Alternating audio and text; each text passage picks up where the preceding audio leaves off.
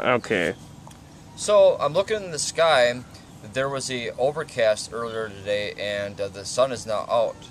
Fortunately, we're in a nice shaded area that makes things more applicable to what we're doing, like sitting here and drinking beer and stuff like that, not getting like headburn and stuff like that. I decided to flip out, and I shaved myself yesterday, like thoroughly. I took a razor. Head to toe? Head to toe. Yes.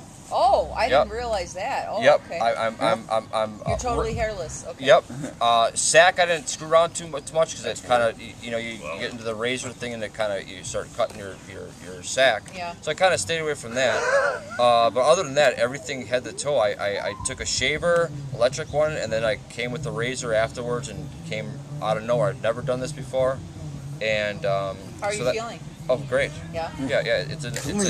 It's more like a Silver Surfer kind of thing. More aerodynamic. I noticed yesterday though that because I did it yesterday, I missed like a couple patches here and there. Yeah.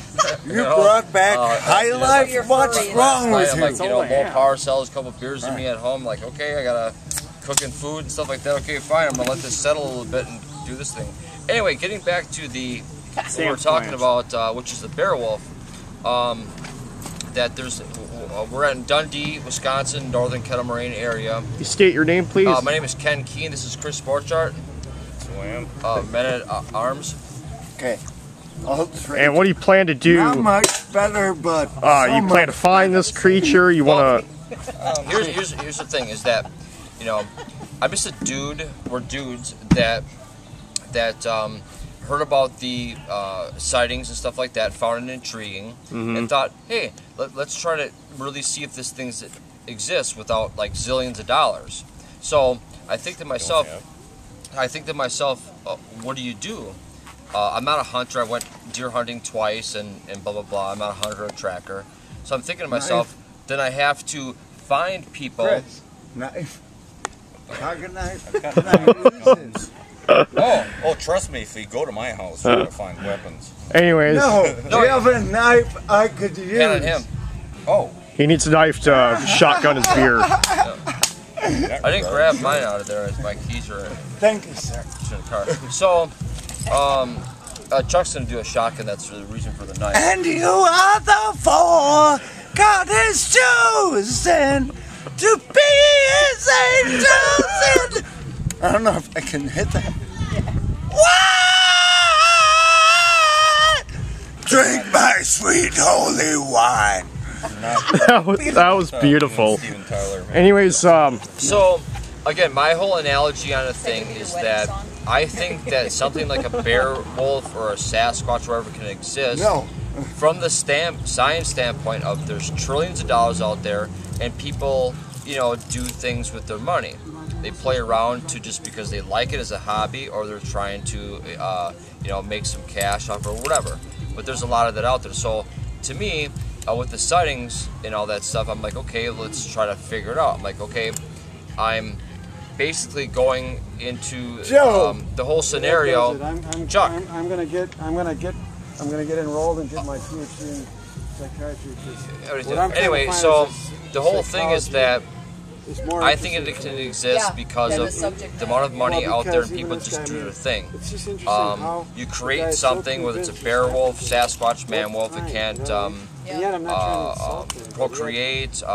It's been very docile in captivity, so they release it out to hundreds of acres, thousands of acres of land in the northern Kettle Moraine area. I mean, there's probably all over the world this is going on with different varieties of things.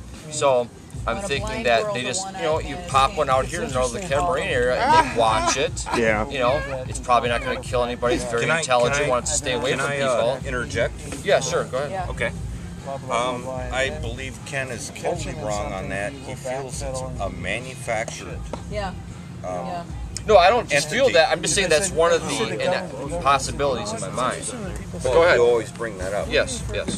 I think it's totally natural. I really think the CIA, somebody tells them, exists, all the other is things very reclusive, he's got time for that kind of stuff. very hard to spot. I've been visited by the Men in Black. Go out and look for it.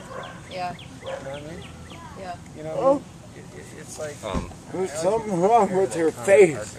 It doesn't have a cigarette in it. It's a catch-all. it's a catch-all. So you think and it's like an you think that this is a somewhat related to man by any chance, like kind of like a Cro-Magnon man? I think you say it's more natural. No, Okay. I think it's a derivative. You think it's related to Gigantopithecus or? No, No? I think it's a derivative of, Yeah.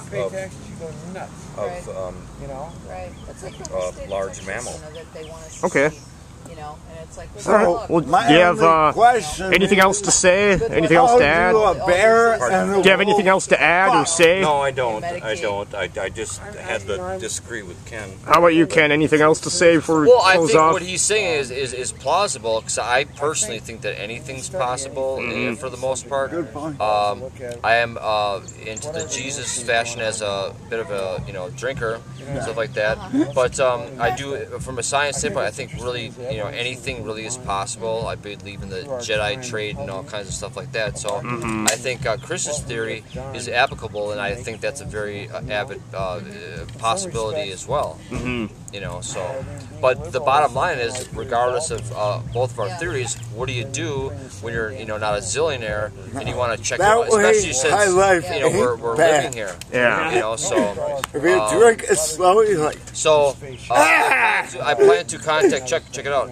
I plan to contact local hunters like Randy that own some land. Perhaps maybe they have their own cameras set up to track deer or whatever. Sure. Infrared stuff already. Would be nice. Yeah. Snowmobiles. I mean, does it hibernate? Right. It is. There's all these questions, and I just want to go out into the field and try to figure this out for ourselves. Right. All right. Well, I'm gonna sign off here. So you want to say bye-bye to the camera? Well, this is we're at Bill Benson's UFO bar on the what the heck's the date today? 16th. 16th. Yeah, it's the 16th of July, 2011. Always document the time and date. The time is 4:50. 4:50, and you document that, and then there you have it. Any other questions or comments, we can go to it another time. Where's my girlfriend? Okay. All right. Well, thank you. Yeah, where's our girlfriend's at? Can you abstract some kind of werewolf kind of women to come hang out with us and drink beer? Would that be cool? I do not know of any. Sorry, Ken. I'm on low power, so I can't, Hey, I got it low. so. All right. Thanks, man. Where's Sister Margaret? There's a beast in the lake.